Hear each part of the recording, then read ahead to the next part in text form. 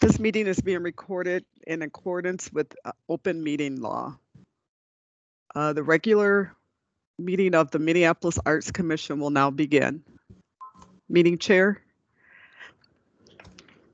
Good evening. My name is Joan Vorderbruggen and I am the chair of the Minneapolis Arts Commission. Before we begin, I'd like to note that this meeting includes the remote participation of members as authorized under Minnesota Statute Section 13D.021 due to the declared local health pandemic. I will now call this meeting to order and ask the clerk to call the roll so that we may verify the presence of a quorum. Commissioner Aylesworth. Present. Bedbury. Present. Brinkman. Present. Henry. Present. Silky Jones. Present. Kevorkian. Midag. I'm here. Smith. Present. And Chair Vorderbruggen. Present. Thank you. With that, we will proceed to our agenda, a copy of which was posted for public access to the city's legislative information management system, which is available at lims.minneapolismn.gov. Okay, thanks everybody. Thanks for being here this evening. I think we have a good agenda filled with some really positive work that we're going to move forward or that I believe will move forward, that we'll get a presentation on from our public art department, but also some dialogue. But let's start with introductions. And if it's okay, I'd like to go last because I'd like to take a moment to just address a little something that's come up that I just want to kind of take a moment for once we're done with introductions. So how about Vice Chair Henry, will you start and tag people as you go? Hi, thank you. I am Janae D. Henry. I am an artist here in Minneapolis and creative. I am the vice chair of MAC, and I live in Ward 8 under Council Vice President Jenkins. I'll pass this on to Swinton. Hello, my name is Jeff Swinton. I work at Schwann's Corporation Food Company in sales, and I'm in Ward 7. And I'm new. I've been listening in on the last few meetings, and excited to come on visually and next month officially. So, thank you so much. I guess the other new person, Mari. Hi, Mari, she, her. I'm an artist living in Minneapolis. I live in the central neighborhood, and my city council person is Alondra Cornell. I'll pass it to Crystal. Thanks, Mari. I'm Crystal Brinkman, she, her, hers, and I'm the Executive Director of Culture Club Collaborative, engaging with young people experiencing homelessness and artists. I live in Ward 1. And I'll pass it to Mandy. Hello, Mandy Bedbury. I am in Ward 10. Is this not quite on my third year now? Wow. I'm one of the old people here. That's amazing. I can't love it. I'm an elder. I am also an actor in the city, well, when there was acting still, and I teach emotional intelligence using improv for professional development for corporate America. And I will pass it to Commissioner Smith.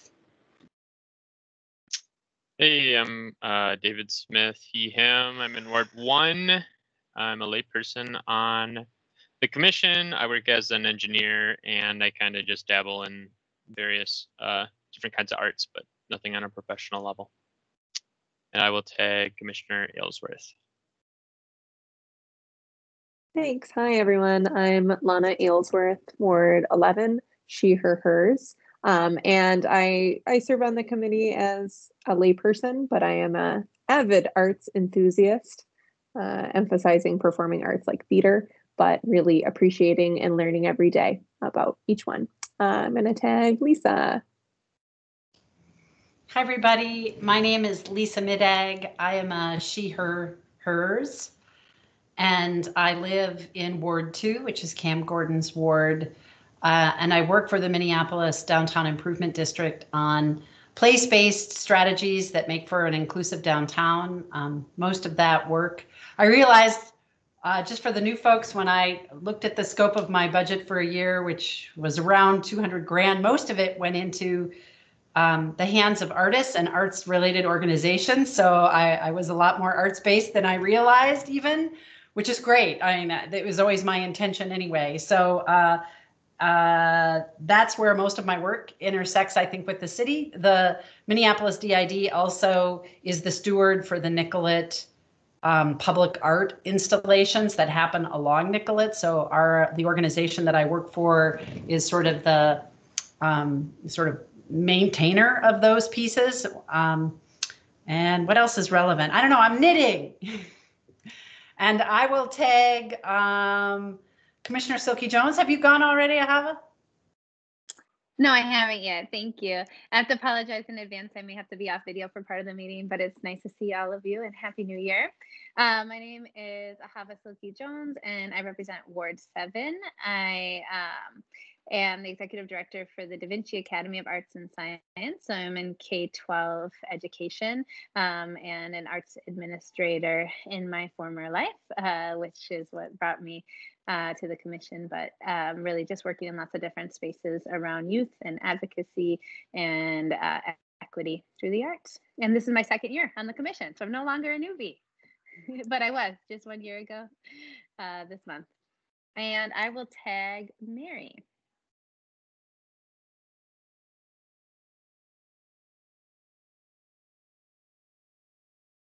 Sorry, I wasn't expecting to get tagged yet. I didn't know we were done with commissioners. I'm Mary Altman. I am public arts supervisor for the city and I supervise our team. The of you that are just meeting me are going to be tired of hearing agenda every welcome. Oh, and I will take Tina. Hi, I'm Tina. I am the admin support for the Minneapolis Arts Commission, and I also work in long range planning. I'm the the program assistant in that department. And I live in Ward 5. And I think that's it. So Joan, I will tag you. Thanks, everyone. My name is Joan Vorderbruggen. I work in Wards 3 and 7.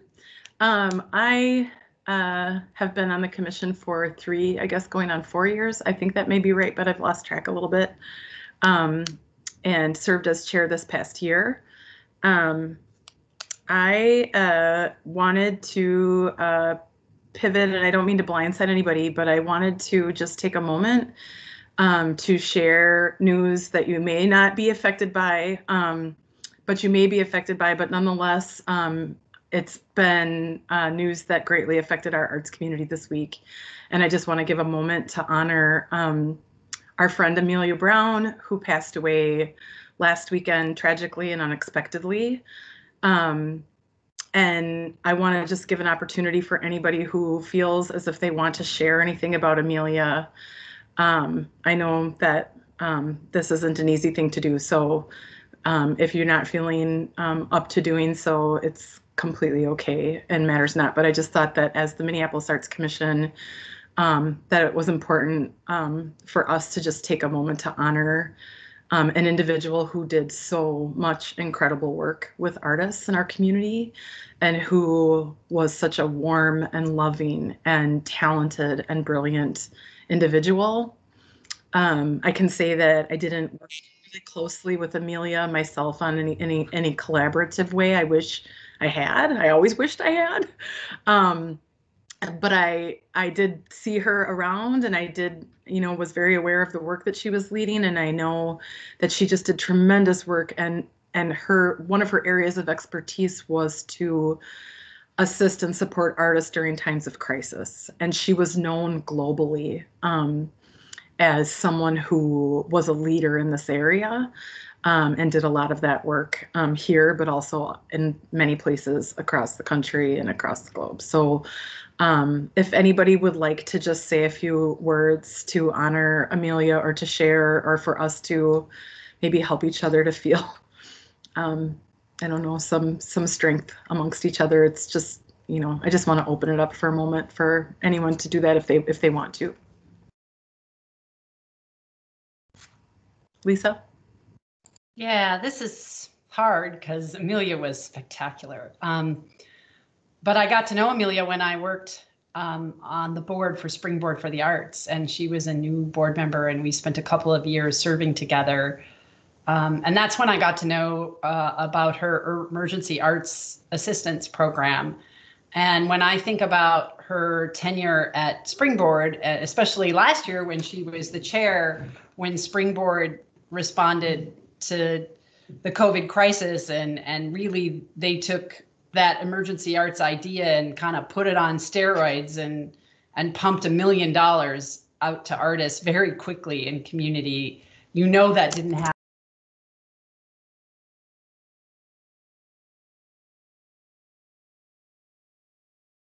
My cat hit my mute.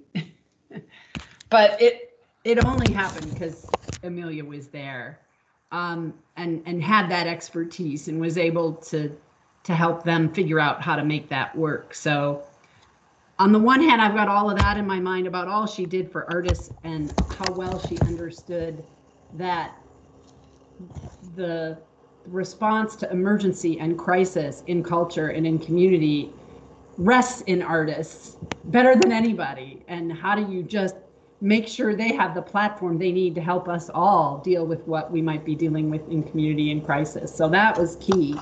And then I look at what she did working in the city of Minneapolis, which, you know, I worked for a time for Hennepin County, and we used to talk about how, you know, how challenging it is to work within systems and structures, especially ones that are like grounded in historic exclusion in particular, and how hard it is to move those processes, even with a cast of well-intentioned people, right? And the fact that she continued to work at the city on those efforts, when I know from talking with her how challenging some of that stuff was, but she got in there and she recognized that change doesn't happen unless people are willing to get in there and commit to doing it, and how she could hold all of that and such joy, such love, such warmth. You never saw her when she didn't wrap you in a tremendous hug and remember 10 little things about you. I never managed that, but she like has you, and she held you, you know, and was so warm and loving and empathetic, and all of that went into the work she did. So I don't need to say much more except how much I will miss her personally and professionally, her example and the pleasure of her company and all she brought to our community. Thank you so much, Lisa. Does anybody else want to share anything with the group? I would like to share just briefly. I didn't know Amelia really well. I didn't work closely with her, but she was, I think, one of the most welcoming people I've ever met in my entire life. I posted on Facebook today that every time I saw her, she acted like I was a long lost friend that she hadn't seen in years, that she was so excited to see. I can't think of anybody who, in my whole life, who greeted me with such enthusiasm. I mean, just, and that was always so moving. I also, although I don't know the details of the work that she did for the city, I think it was a tremendous asset for the city to have her skills the last year, as the city was trying to figure out how to work with the arts community in COVID, and the arts community around the murder of George Floyd. Because of her experience in emergency arts, I think she had the skills and you know, the past experience in working with Hurricane Katrina to address those kinds of tragedies, and I'm sure that we benefited from it greatly. I'm gonna forward the Arts and Economy newsletter from December to everybody, where Amelia was one of the staff that reflected on the past year, so that you can all read what she said. But this is a huge loss for the city, and what's really crazy about this is the council just gave her a full-time permanent job in January. So this month, she went from a grant-funded temporary position to a full-time permanent job. It's just so odd. Anyways, thank you, Amelia. Thank you. Would anybody else like to share any words? Thanks, and thanks for allowing us to take a moment to make time. I'm always really moved that while we work really hard as a group to try to accomplish a lot of business, that I always feel that this particular group of people is more human-centered than some of the other groups that I work with that are just very much down to business. And so I really appreciate that we can take a moment to be human with each other and express grief and express how we feel about something happening in our community that was really unexpected and really sad. So I did send my condolences to Gulgoon, who worked very closely with Amelia. And yeah, so thank you, Mary. If you would follow up with that letter, I think that would be valuable for the group. Okay, any other updates or anything before we move on? Anyone like to share? Okay. Are there any corrections for the minutes for our December meeting that Tina passed? Okay. Then we will advance to our discussion portion of our agenda. And Mary, I am going to hand you the floor, and I'm going to ask if it's possible it may just be my computer, but you sound a little bit low volume. If there's a way for you to kick the volume up just a little bit, and I'll crank mine here. But go ahead and take it away. I have moved closer to my computer, so I hope this is helpful. I think I have one of those computers that's kind of a problem in this way. So you're loud and clear. Go ahead. What? I can hear you loud and clear, so that was really helpful. Thank you. Okay. So I am going to share my screen. So there,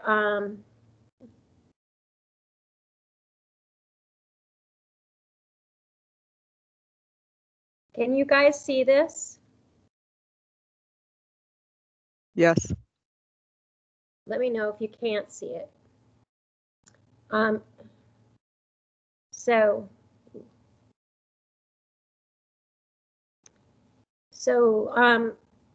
you have on your agenda a couple of artwork designs to approve for the second floor for the new public service building. For the new commissioners, the city is in the process of building a new building that will be merging city staff from 7 different buildings. The building's across the street from the government center, and it's not yet open to the public.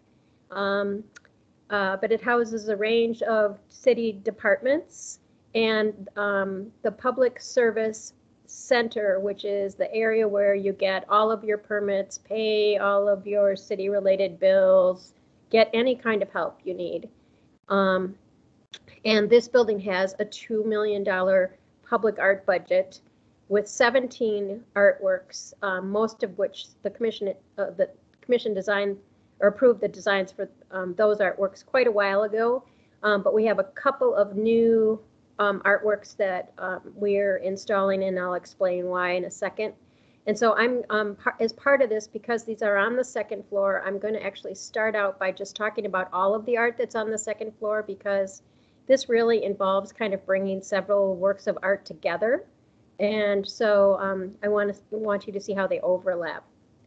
So this is the second floor, which is open to the public, of the Public Service Center. The Public Service, or the Public Service Building. The Public Service Center, the area I just talked about, is here, travels through here, travels through here. The main part of the second floor is this area that's open to the public, where there are new service representatives who are being trained, who are extra friendly and helpful, and and there's a new program really designed to make getting these services from the city a lot easier than they have been in the past. This is on the Skyway, on actually a few Skyways, and so a lot of people will be accessing this on the through the Skyway, and that's why it's on the Skyway level. So this Skyway up here in the left-hand corner goes to the Hennepin County Government Center, travels along the south side of the building, and it goes to other buildings east of the Public Service Center, including the new Thrivent building and other buildings on the east side of downtown. There's also a sky bridge that bisects the first and second floor that travels across the top of the building, which is on the west side of the building, and then turns and travels through the east side of the building and goes to the Hoff ramp, which is where commissioners will be parking when you return to meeting in person. You'll be meeting in this building. This floor has several artworks that kind of come together.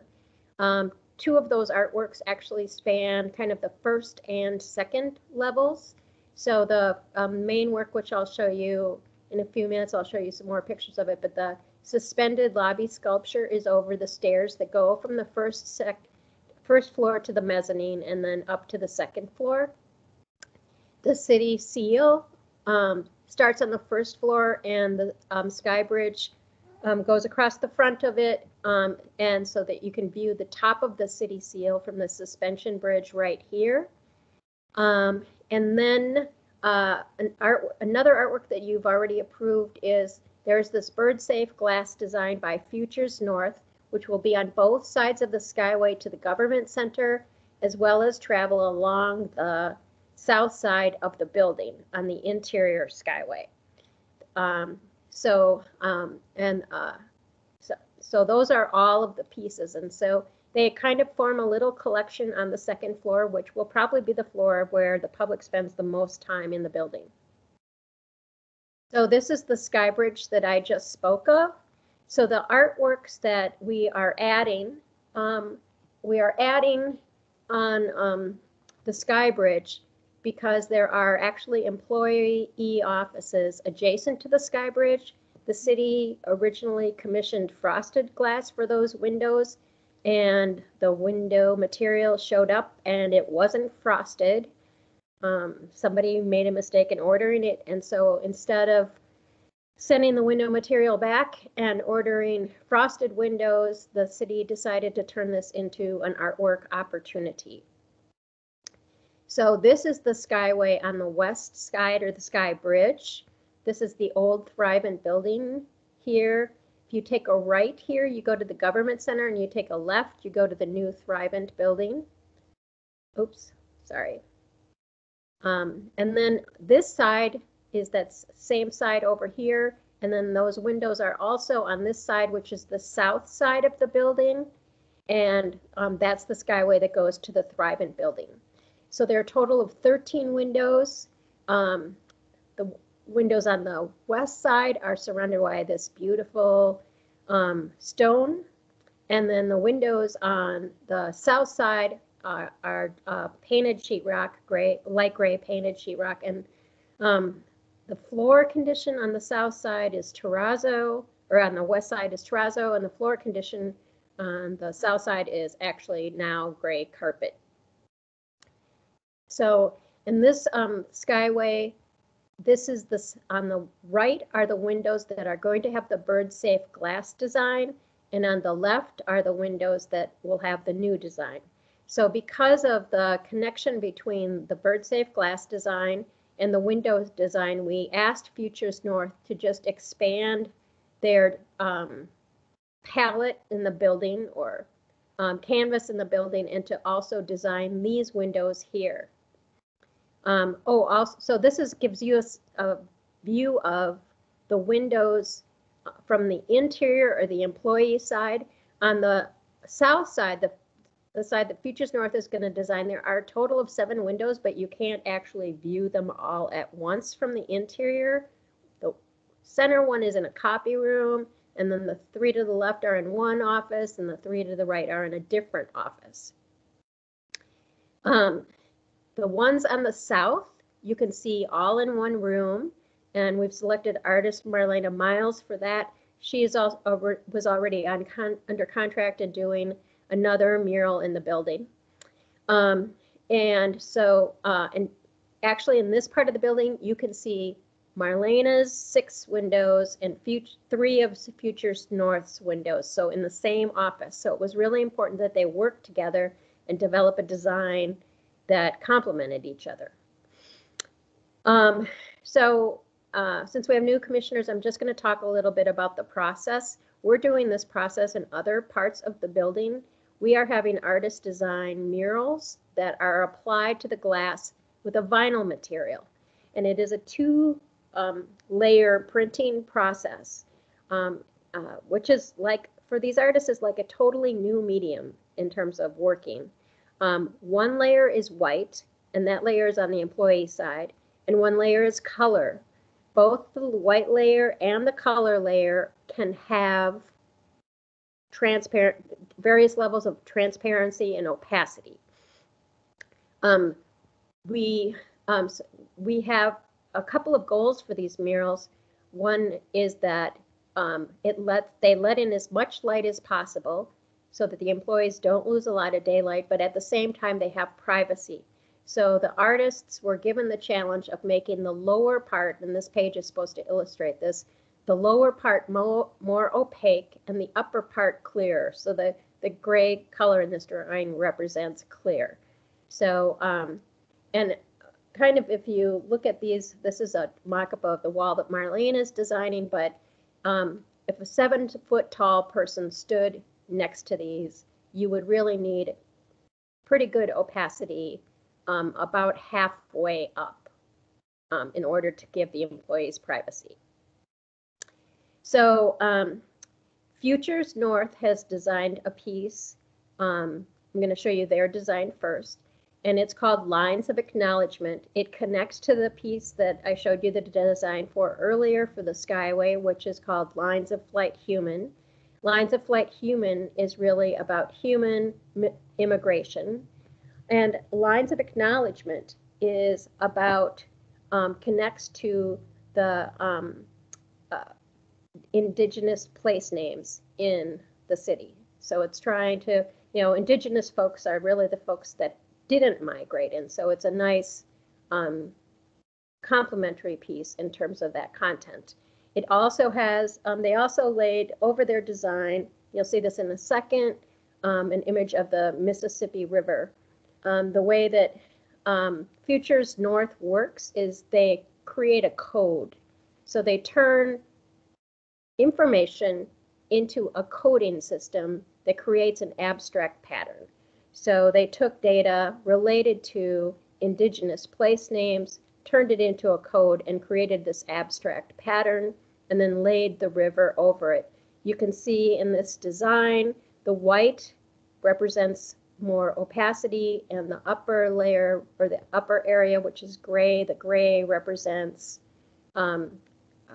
clear glass.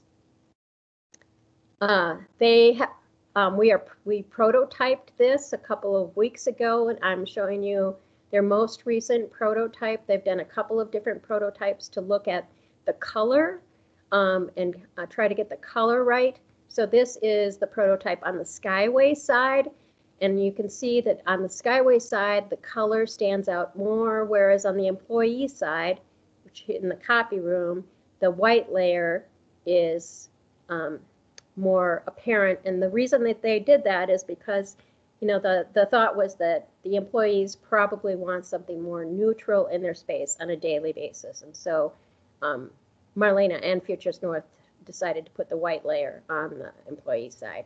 And this is a close-up. You can kind of see how the color is poking through here.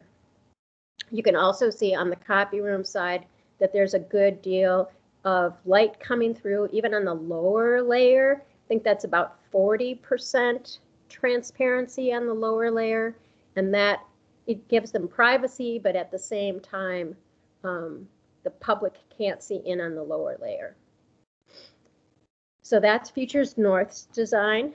Marlena Miles has created a design that I think is a fabulous counter to the city seal, which if you're not familiar with the city seal is a European American vision of the city of Minneapolis and in the area of St. Anthony Falls from around the time of 1878. And it's a really fabulous and interesting artifact, but it also represents for some people, particularly indigenous people, the colonization of America and of this region. And so Marlena chose to create a piece that is in a way a counter to that. And instead of talking about European American values, this piece really focuses on Dakota words and values, including values that represent harmony, generations and growth of the people, understanding, awareness of silence, responsibility and way of life, and relatives and kinship. These are Marlena's designs. She really liked the idea of doing something that had the feeling of stained glass, which is kind of a nod to City Hall, which is the city's other civic building, and also had a kind of a deco feeling, but then again focused on these indigenous values. And I think in a second I'm going to get out of the PowerPoint and zoom in on one of these so that you can really see the details. They contain a lot of animal and plant forms. They're really detailed. I think they will give the public a lot to look at over a long period of time. Oops. So we actually prototyped this in the space this morning.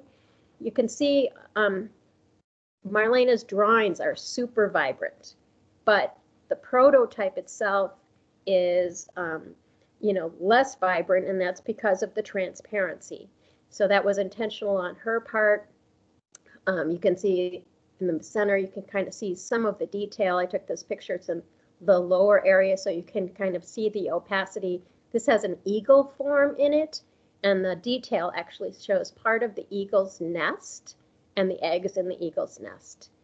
And so the photo on the far left is, of course, from the Sky Bridge, and the photo on the far right is the photo on the employee side. So you can see that the tones are much more muted with the white.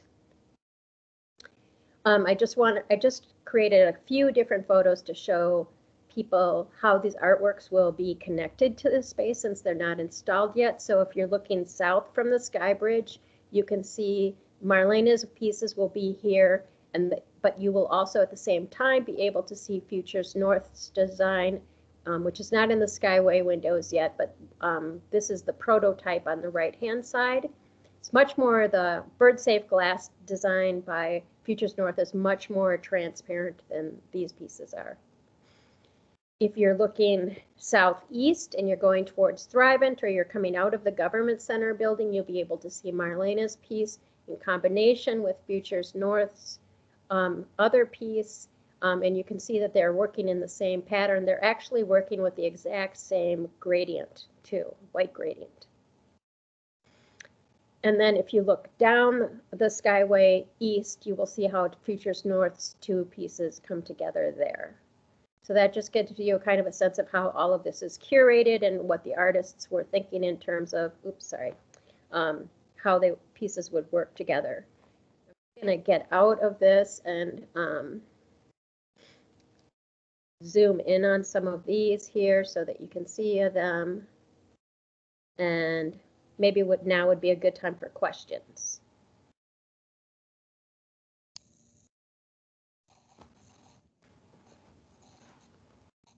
Mary, this is Lisa. I know, can you maybe remind the group what Marina's other work at the service center is and your process for then selecting her for this additional opportunity? Right. So both Marlena was selected through a process where we selected 5 different artists to do 5 different vinyl murals on glass in areas on the upper floors of the building.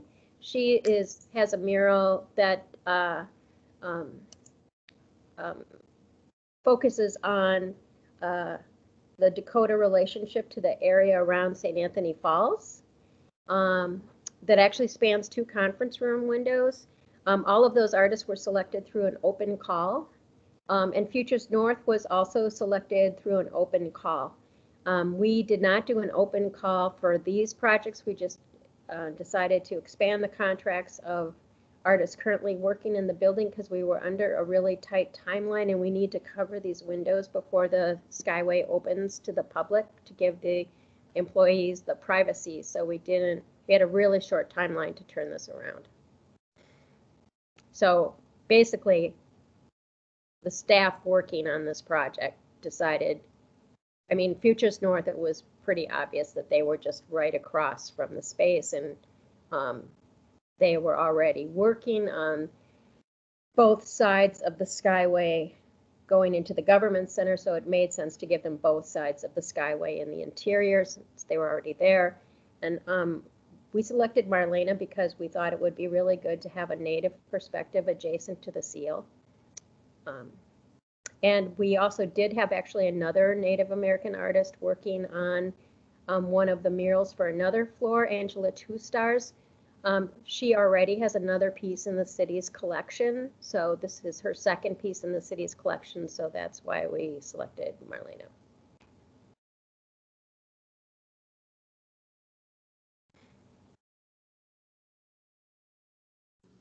This is Commissioner Henry. I understand if Futures North came before the, the gift, I guess, with the interior windows. But in my mind, I'm surprised that the Native American artwork is not what is on the street, and that that basically the residential artist isn't who's on the outside of the building that everybody can see. So Futures North, just to clarify, they are not on the outside of the building, they're on the inside of the building on a skyway. Oh, you mean, so that passerbyers can see from the street, like we're driving, they'll see the bird safe windows before they see any Native American work. Right, and actually, so just to clarify, the way this bird safe glass design works, the further apart you are from the design, the less you can actually see. You can see it from the street, but the further apart you are, it's much more transparent because it's just white dots and dashes. So they were selected through a call for artists to do the Skyway. Gotcha. So Marlena was selected through a call for artists to do interior work. So the Skyway design, they've been under contract for a couple of years to do that, as well as the bird safe glass design on the 10th floor.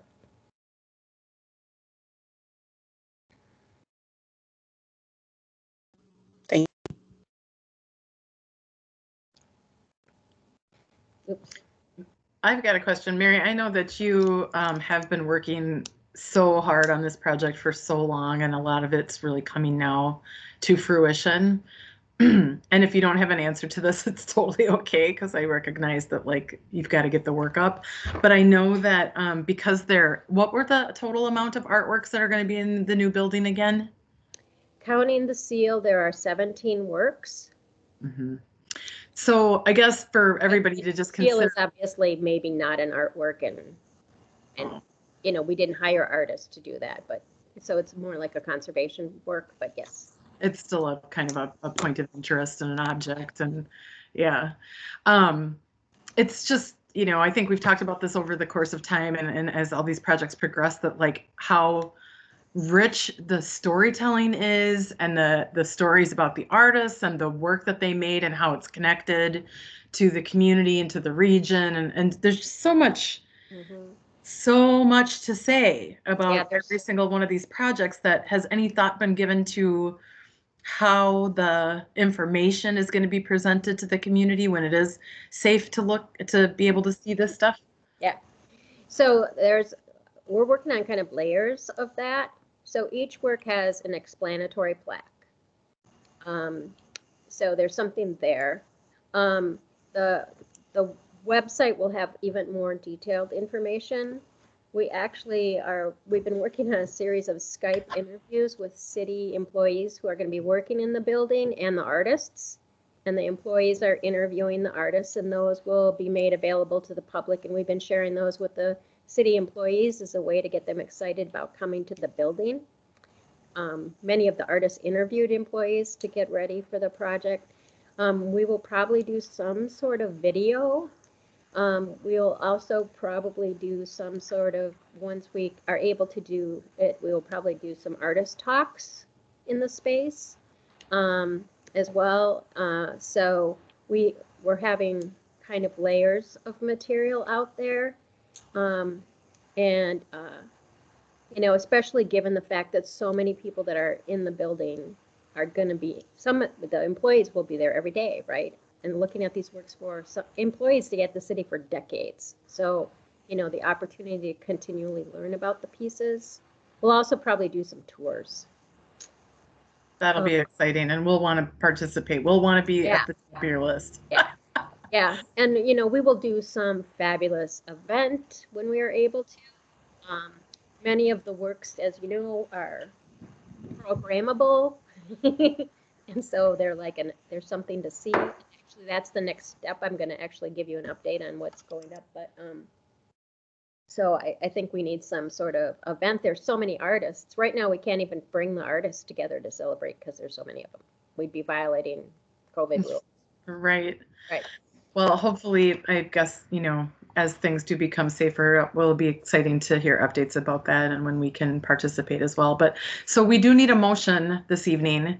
Are we there? Are we ready? Does anyone else have any questions, concerns, dialogue?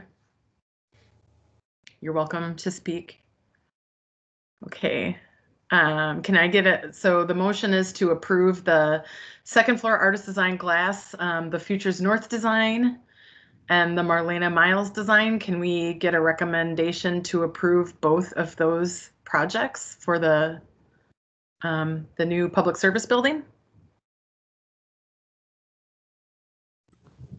This is Commissioner Brinkman. I motion to approve both designs for the new public service building.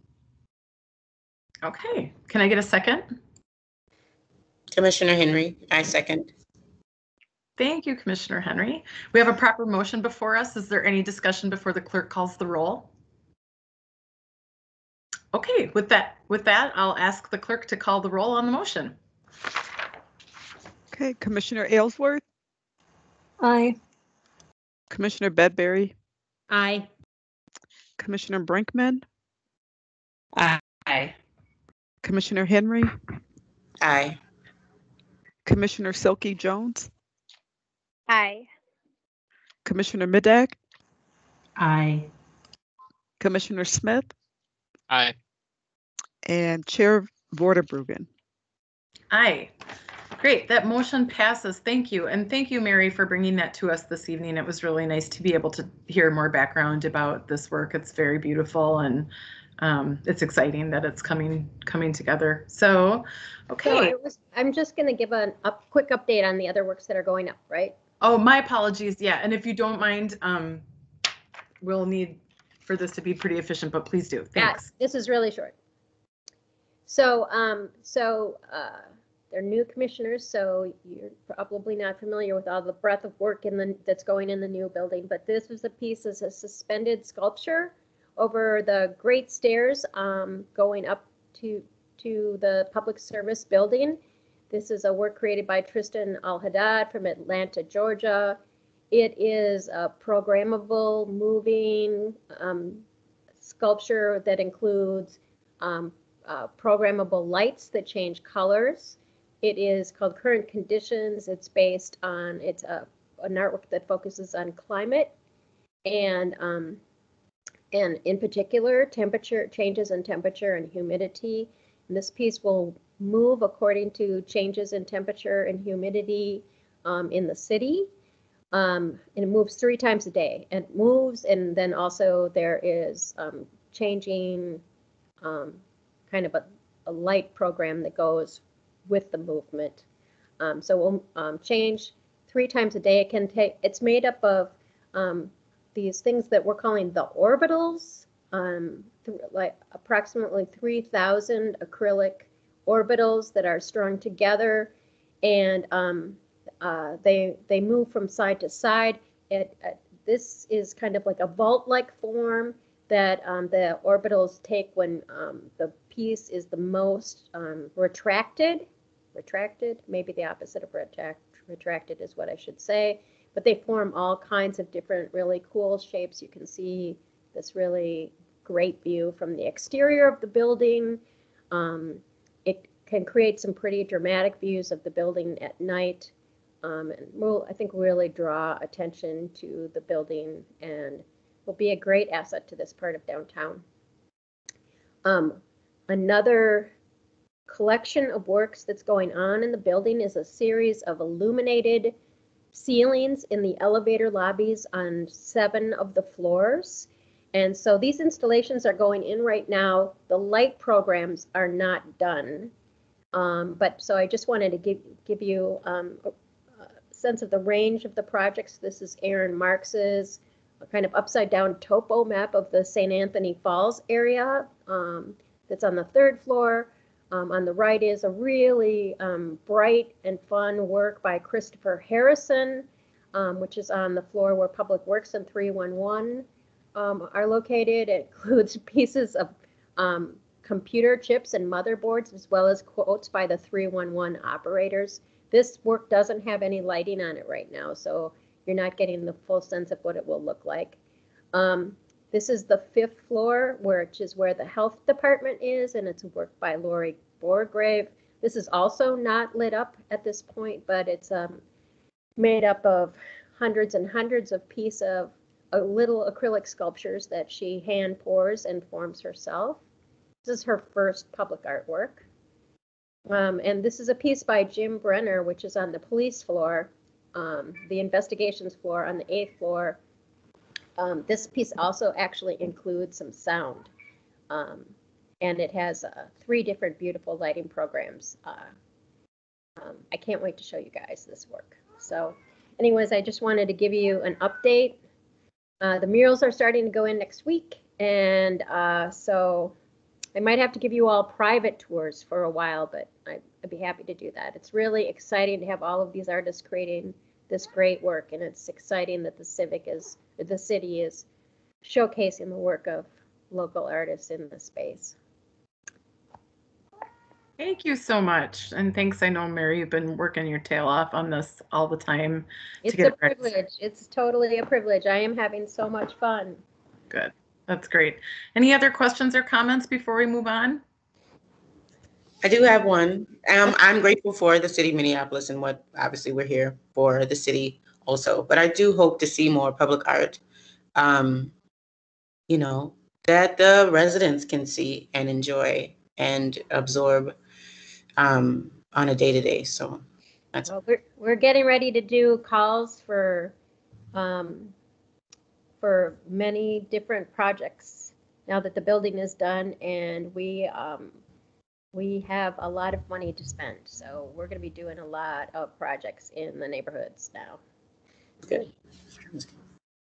Yeah, that would be exciting to be a part of that. Any other questions or comments? Awesome. Okay, thank you. We'll move on to our executive committee updates. First, just want to welcome our new commissioners, Commissioner Mari Mansfield and Commissioner Jeff Swinton. I know the formalities will be tended to come February, but welcome. And I wanted to give you each just a chance to say hello. And if you want to share a few words about why you were interested in coming on, you're welcome to. I'm putting you on the spot, so if you would rather not, it's okay. But I'd like to give you a moment to say hello to everyone and share a few words if you wish. I'll go first. Once again, Jeff Swinton, really excited to be on the Arts Commission.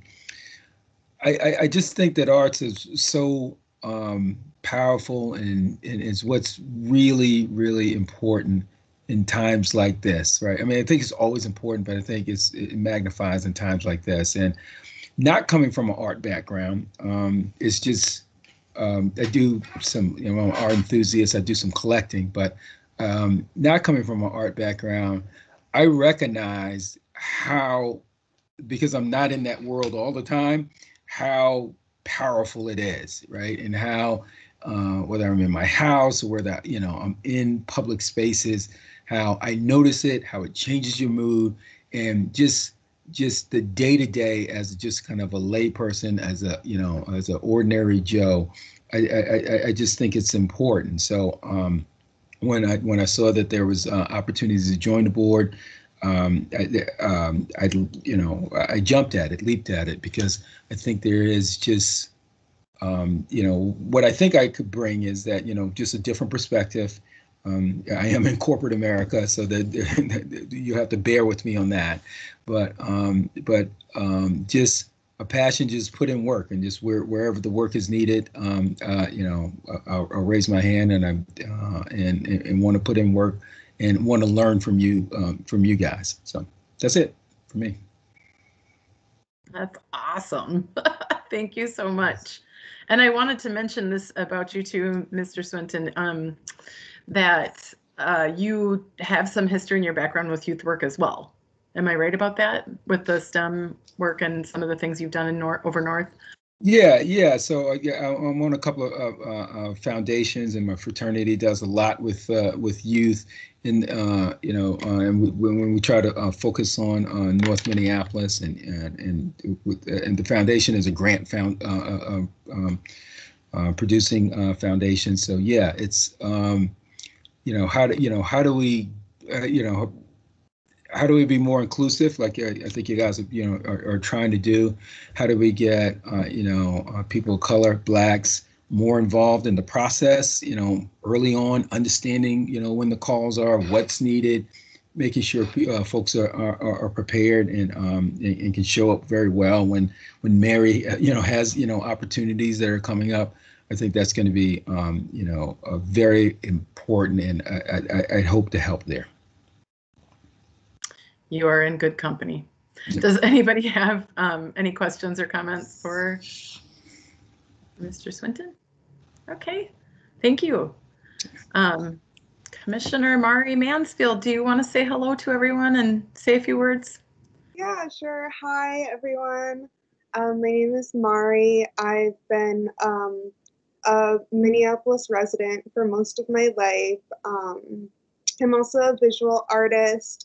What I'm most recognized for is my work at George Floyd Square, painting the names of 169 people killed by the police in the United States. I'm also an educator and an activist. I currently am a Native American education tutor for the Elk River School District, and I'm very excited as a Latina Indigenous woman to try and help bring art to the communities of Minneapolis and really embrace all of our amazing cultural differences here in Minneapolis. I'm really excited to get started and be here with you all. What a gift. Thank you so much for your time and for joining us. Does anybody have any questions or anything for Mari? Commissioner Henry, I want to thank you so much for joining us. I didn't get an opportunity to sit with you before this meeting tonight, and I'm very grateful to have you a part of Minneapolis Arts Commission. Thank you. Great, and we're going to have much more time to work together and figure out where strengths and abilities can be helpful. But it's really nice to just know a little bit about your backgrounds and some of your passions and interests. I think that's inspiring as we start a new year to get some new people that have some new skills. Okay, so moving on to the next item, we have an executive committee nomination process, which we need to accomplish next month. And so with our, I hate to say this, I don't mean it derogatory, but we've got a bit of a skeleton crew with, I think, 6 remaining vacancies. However, I think the executive committee is a really important body right now as we're navigating some tensions and some asks of our elected and some the letters that we will be talking about in just a moment. And I think it's a really interesting time. I personally feel like our 2021 work plan that we're going to talk about too in just a moment is really open right now. And I think that it's time for us to really think about prioritizing what it is that we wish to accomplish given the circumstances that we're more aware of than we were a year ago, right? Like we didn't exactly know how we fit or where we fit. And I feel like we, in some ways, know a little bit more about where we fit and know a little bit more about some of the challenges. It's just a little clearer. So it's a hard time to lead. And I think that that's true for any group of people, especially a civic group. It's challenging, and I think there's a lot. There's also, I totally appreciate that there's probably quite a bit of fatigue happening for everybody on some level. A lot of us have been Zooming for months. Many of us have families that we're caring for, and no matter what it is that you're doing to get through the pandemic, it's taxing on all of us for different reasons. So I guess I just want to appreciate that the volunteerism aspect of our group presents a barrier. I also, this is the last thing I'll say about it, and then maybe Commissioner Henry can say a few words if you want to just about the executive role, but I am not married to the chair position. I know I've put that out there before. And when I say that, I also would like to just say that if anybody were interested in the chair position, that I would be of great support to you too. So just know that if it's something that you wish to rise to the challenge of chairing the Arts Commission, that the door is open and you would get support. And even if that means getting on the executive committee for a while and sort of feeling that that workflow out and deciding later. I just want to put it out there that this particular position should change. Not constantly all the time or people resigning early, hopefully, but that we should see some changes in our leadership. So I want to just encourage anybody who's interested to consider a seat on executive. We agenda set. And we also, a lot of times, we'll just get in deep dialogue, sometimes with staff in particular that we need to talk to about things. We set, I think, a lot of the goals and a lot of the kind of the focus for the rest of the commission in ways. So it's a pretty interesting group. Commissioner Henry, do you want to mention anything about executive seats? I do. I think it's the best way to provide innovative ideas and to really hear upfront what's going on in the background before, obviously, our general meeting or our sessions here monthly. So it gives us more time, as Joan mentioned, to dialogue and to communicate and to,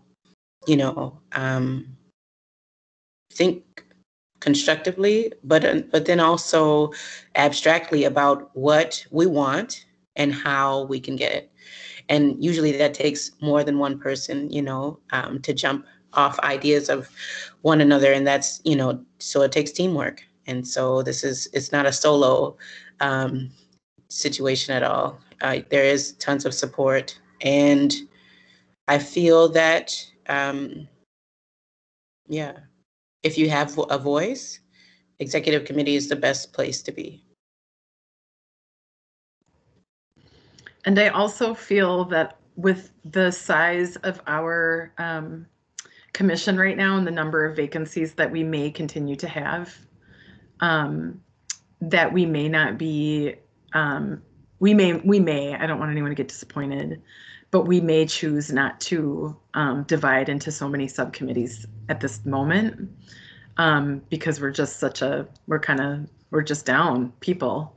And so executive might actually be the place where we invest a lot of our muscle. So that's just something to consider too. There are 6 seats that are available. I'm going to let, that's the chair position, the vice chair position, the secretary position, and then we can have 3 commissioners that will be commissioners at large. So up to 6 seats on exec, but definitely need the the three positions, chair, vice chair, and secretary. So anyway, so I'm going to maybe share the document that Tina gave. You all will be allowed to vote. I think at this moment in time, I sit as chair. Commissioner Henry sits as vice chair. The secretary position is open with Commissioner Benson rolling off. Commissioner Middag serves at large. Commissioner Ellsworth serves at large, and Commissioner Bedbury has been nominated, or is nominating to join exec. So I'm not sure, Commissioner Bedbury, if there's a specific position that you're interested in, and we can talk offline about that too. But so that's kind of the slate that we have today. So if you're interested, maybe Tina, do you want to chime in and kind of just talk about process, and I'll share my screen really quick? Sure. So there's a form that Joan's going to share. And basically, if you are interested, even if you are currently serving, you have to reapply or nominate yourself. So so you would just write in your name of whatever position you would like to serve on as an at-large secretary, vice chair, or chair. And then you would give that actually, you don't even need to write it on here. Just email me which position you would like in your name. And then I'm going to put together this form, and then I'll send it around once we get, well, I'll have a deadline, and I'll send this around, and then you guys would vote, who you'd like, if you're okay with whoever. There's only one person that put their name as chair. That's probably going to be the person that's going to take that position. If you have a preference, if there's two or more names, then you would just select the person you would like. And then I'll send out a final ballot, and then you would vote on that at the February meeting. And then those would be the people that would fill those positions for 1 year. And so hopefully that makes sense to everyone. Let me know if you have any questions about what I just said. So yeah, it's just summarizing. Tina will send an email with a deadline of when you need to just submit to her your vote for chair, vice chair, secretary, and any commissioners at large. So who you want to see in those roles, as well as if you would like to see yourself in one of those roles. So it's kind of a two-part thing. Commissioner Henry. Hi, yes. So this is a conversation I was not about to bring up to this January meeting, but I am relocating. So I will be leaving in the spring from Minnesota for the first time. Birds leaving the nest, it's time to go, And unfortunately, this means my term is ending early. I just signed on last year. That unfortunately, I'm leaving my family. There's tons of parts to this. And so with that being said, I was holding off because in my mind, I'm like, we have it taken care of. I, in my mind, know who I feel I want to be as part of vice chair, but that kind of excludes everyone else from having information and knowing what's going on. So I am leaving. I will still be here next month to vote also. So I do want you to keep in mind that putting my name there is wonderful.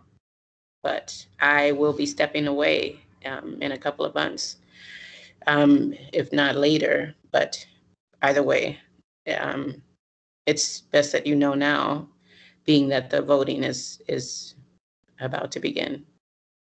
And I'll miss everyone. Such an extraordinary loss you will be to us, Janae. I'm so happy for you, but you are. God, I don't know how we're going to manage that without you. And for my money, for as long as we've got you, I'd like you in as large a leadership role as you want, for as long as you can. Even as a transition, I think it would be good. And assuming there's a longer conversation that has to happen around the recruiting piece, I don't know. I'm just, be hard pressed not to get my vote. And I wanted to say, the other thing I wanted to say is there's nothing magic about me serving on exec. And I've served for a lot of years, and I'm ready for new blood. So clear the deck, man. And anyway, that's it. That's so fast. That's all I'm going to say. I'm teasing. You know what? Commissioner Henry, I'm sorry that I know I was aware of this and have been honoring Janae's wish to not make it into a big spectacle, so I will do so. But I want to just affirm what Lisa just said, and that as long as you are willing to be here and able before you move on to pursue your dreams, we will very gratefully have you in your leadership position. But certainly that's your decision to make. So yeah, I'm sorry, you guys.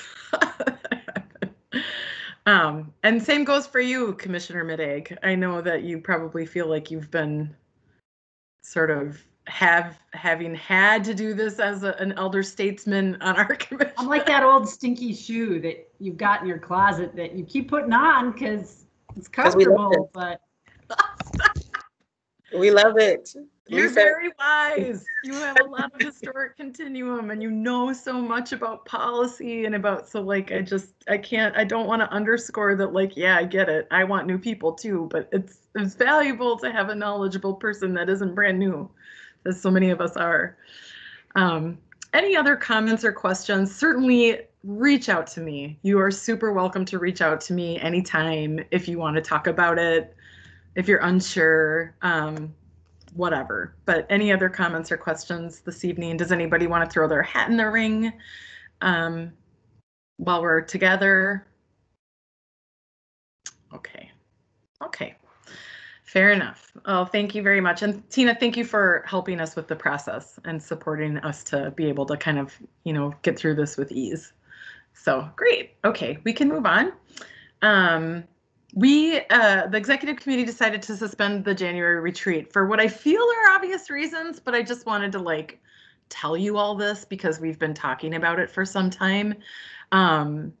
We took some big actions in December, and we're going to talk about, what's come of that, but it's just been kind of a hold your breath kind of position to be in. And it's really hard to focus on what our priorities will be at the moment because we've made some pretty big asks that will, I think, whatever way they shake out are going to affect the way we think about our work and what we want to focus on moving forward. So I hope I'm articulating that okay.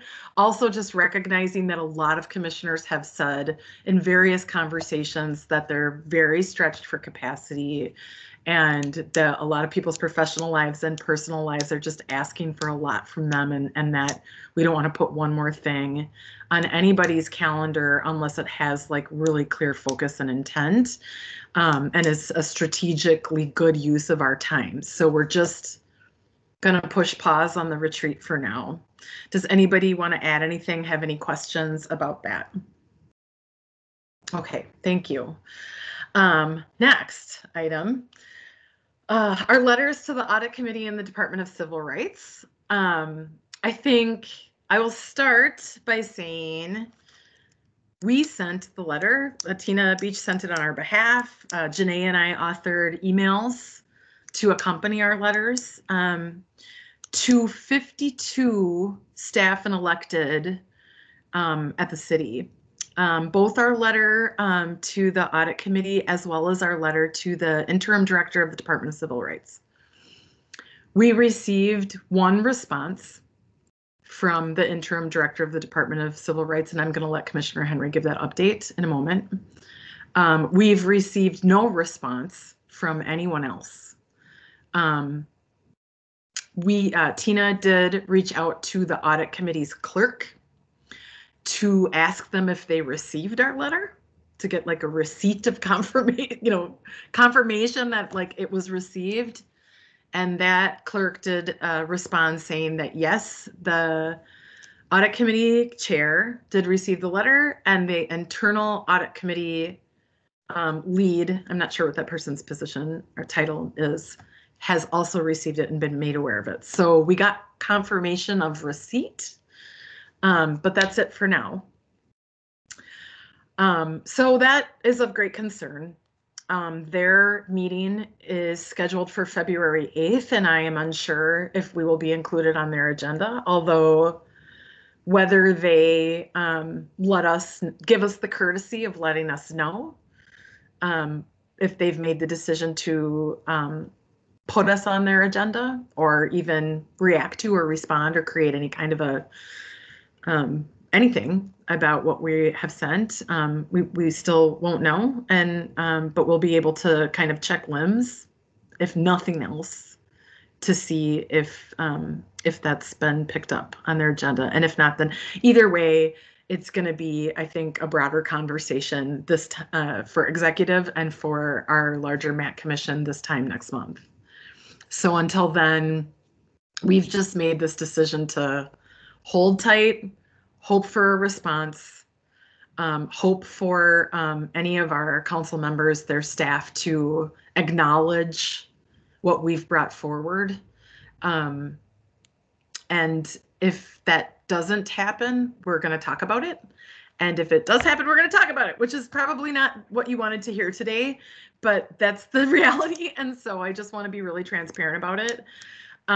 However, we did receive one response, which was tremendous. And I know that we can't give like all of the details about it, but I do want Commissioner Henry to tell us all about it. But before then, Jeff, did you have your hand up? Did you have a question?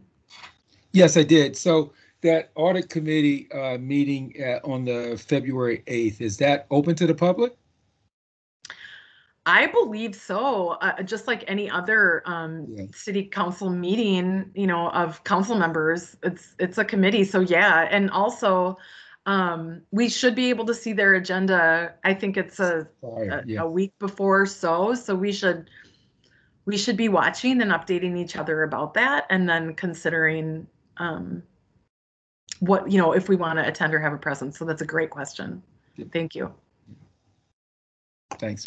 Anybody else before we move on to the next piece of this story? I think I should say, Commissioner Aylesworth, you did receive some information from your council member. It was not related to the letters necessarily, but do you want to just share what you got? Sure, certainly. After the arts resolution went to council members, without our notification prior to that, I sent an email to my council member, Jeremy Schrader, and did hear back that he was going to follow up with the authors of that resolution. He has touched base with VCP Jenkins, and so that we know it's at least on the radar for future conversation.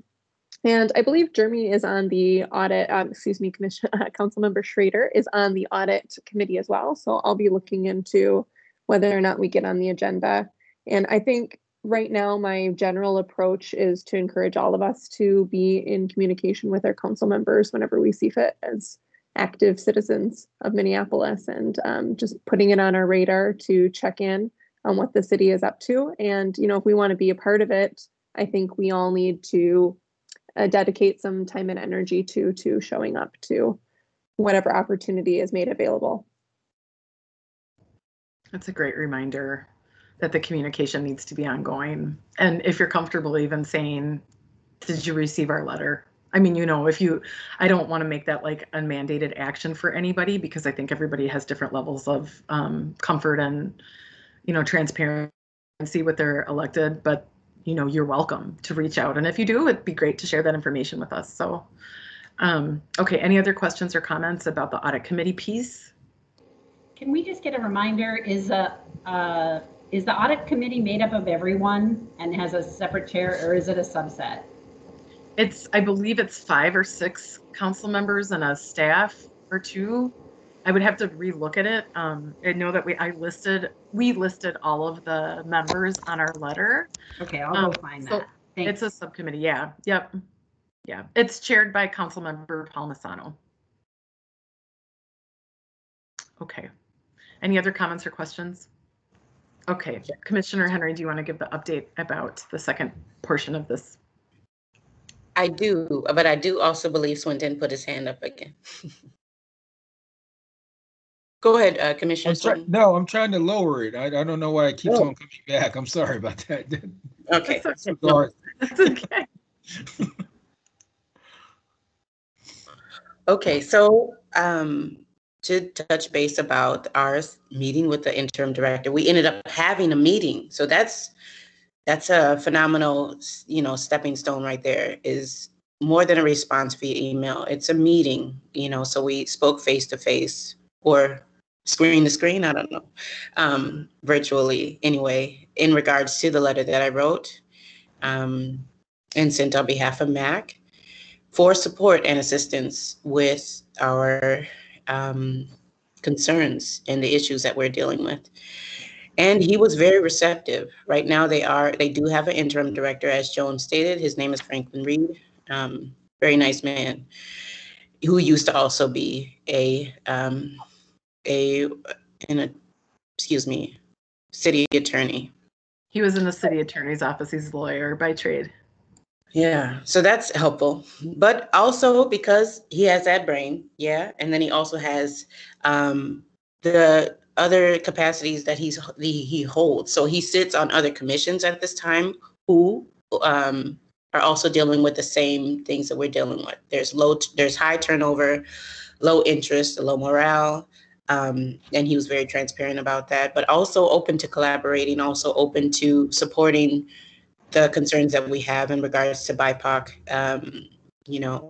seats, in regards to having a voice in space at the city, wherever we can possible, because we are the arts, and arts is important for the city of Minneapolis in regards to revenue, but then also in regards to health and well-being. So he's going to be, I think, a very nice asset to have, and a great new beginning, not to use what these, new catchphrases that CNN and other mediums might be using, but in the way that I see it is the fact that we can expand this way. Other voices and other forms of leadership will now see and hear MAC, whether we get responses from some of these people or not, which is the unfortunate part. So if he is giving us space, if he is giving us space, why aren't the rest of them? And I feel that no matter what time it is in our lives and what the city is dealing with, it is still an important issue, because when is going to be the best time? None of us knows, right? If we're all dealing with uncertain times, none of us knows what's coming next. And it's not about waiting for the best time. It's about standing up when you know something isn't right, or when you know that you can do much more than you're doing. And I commend him for being honest with us, but then also supportive of that conversation. And he was. And I'm reluctant only in regards to the audit, because I feel that any request for an audit should be, approved. Come look at what's happening. And no matter how high on, your priority list we are, put us on there. And I'm reluctant to hear if they will or will not. And that's only because of, what we know now, which is not even the mayor responded, and not even other members of city staff have responded to our letters. And that's all I have to say about that. Thank you.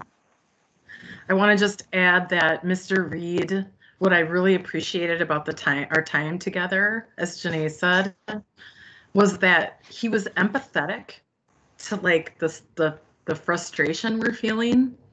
And as a person who's in a director position, I thought that was really, really refreshing to be like, yeah, like I'm hearing this from other groups, that these times are growing even more challenging with turnover and retaining BIPOC talent, and feeling like you have a meaningful place at the table to influence, what you want to do, and who you speak for, your constituents and your ward, and being valued. So I had never even thought about the fact that like other boards and commissioners, boards and commissions like would be having like such similar issues as us, but it's no surprise, right? So So he didn't want to speak for the chairs, and they're seating their commissions now too. He oversees a few of them. And so we'll know more next month again. But he was very welcoming. He definitely kind of like rooted the space and like leaders should know other leaders. And that he felt he used words like resilience, that the Minneapolis Arts Commission is trying to create paths for agency. And you know, that he was kind of a generative, like he wasn't like, well, let's go, you know, you should go strike up this conversation or sort of like move this way. He was sort of like, let's get together and talk and see what comes. As other people who care very dearly for their city for different reasons, and are facing some similar issues with the groups that they serve on. So without giving too much more detail, because I think he needs to vet kind of the ideas that we had as we spoke, I just felt like he was offering something that made sense. And that felt really generous in this moment. And so I really have to thank you, Janae, by, you know, really bringing that forward, that this might be a person and a body that could meet with us and like really consider like what we're experiencing. So I see Tina's hand up. Yeah, I just had a quick question. I was just going to ask, did he recommend going the audit route, or did he even suggest maybe the city doing an audit on all boards and commissions? Did he even mention anything like that? Or okay, I was just curious because I didn't know if I should reach out to him and try to work with him and get something set up for you guys. So okay. He was, I don't recall him saying anything about, he just, I mean, I feel like we updated him about that action and he kind of met it with like understanding, but he didn't say like, that's what we're going to do or anything like that. So. No, and I wanted to add this, Commissioner Henry. I wanted to add also that this, for Mac to know that if he's willing to help, you know, he is going to probably be the best example that we've ever had to have outside support. And then hopefully, you know, this opens the door for other people to turn their heads and say, yeah, we'll help. So I just want to kind of shed some more hope that if we can get someone to help now, this may, you know, just be another picture for someone else to see, like, it's not a big deal to help other people. And the thing that I love about it is, and what we talked about in our December meeting, is how uncomfortable it feels in this moment to be screaming that we want to be of service, like how awkward that feels. And I never thought that, like, well, maybe we could help other commissions. So like, okay, like the door slammed in our face for the people that we felt we would be of value to, but we didn't realize that, like, and I don't want to name all the different commissions, but there's a few that are pretty amazing, like, and the ways that they're volunteer leaders too, that are trying to create processes and have an impact for the community in ways that we hadn't thought. And he made the connections. He's like, the arts tie into all of this stuff.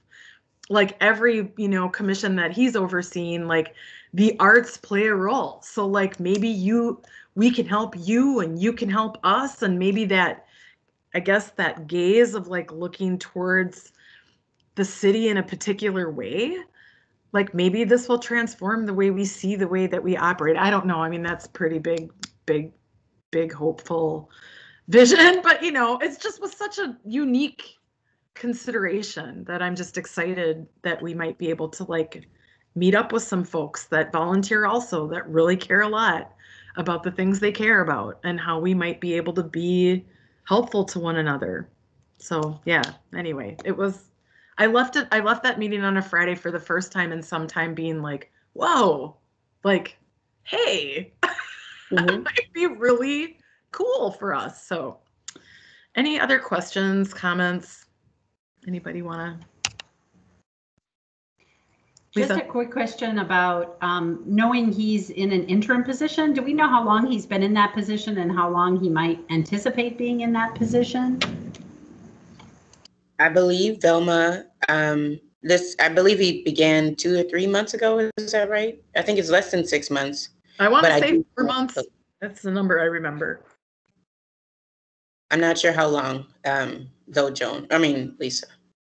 He is right now seating their executive, it's the same, like he's in the position to like seat, all those senior leadership positions are being seated in February. So then we'll have those conversations post that. And that's, the same for us. Like it's hard for us to move forward without us having that sort of work solidified. So just a little bit more information. It looks like he was a compliance officer with civil rights since 2018, which is so he's been in civil rights for a while.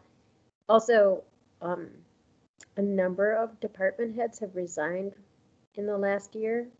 There's a lot of interim people, and so, and it's also an election year.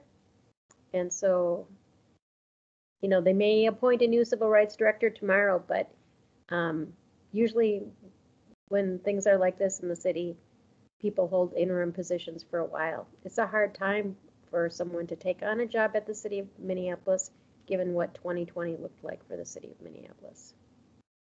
That's really good feedback, Mary. Thank you for that. Any other questions?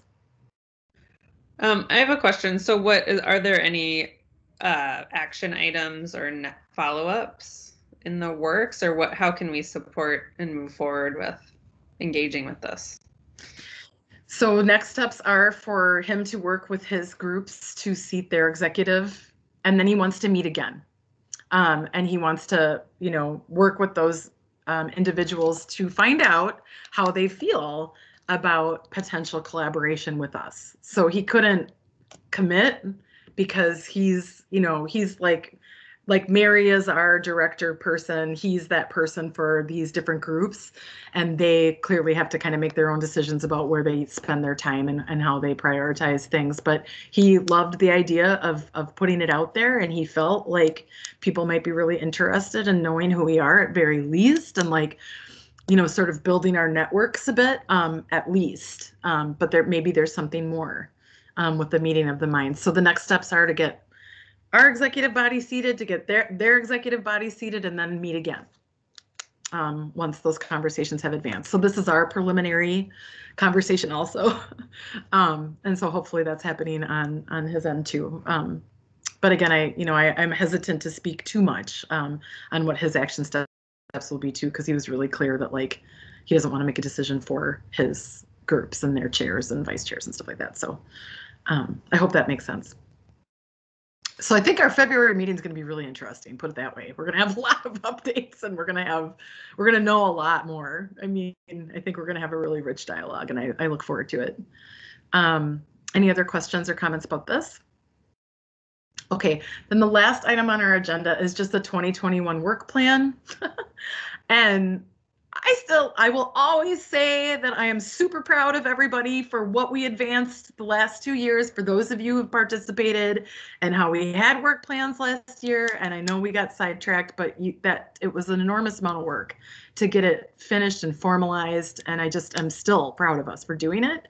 But right now we're just putting everything on hold because we just are floating in such an uncertain space about where we have agency and what will be the best use of our energy. Commissioner Henry? Is now the best time then to discuss the budget, even if we know what we're going to do with it, because I just feel that it usually happens early on in the beginning part of the year. So if we wait, how good is that for us? I do not believe that we will have access to a budget. Mary, you can correct me if I'm right, but last year's budget was something that hadn't happened, at least not in a long time. And from what I'm told, that those types of buckets of funding are no longer available to us, but I think we should probably clarify that. So I'm not sure if a budget discussion actually is going to be something that we can advance. Mary, do you have any insight about that?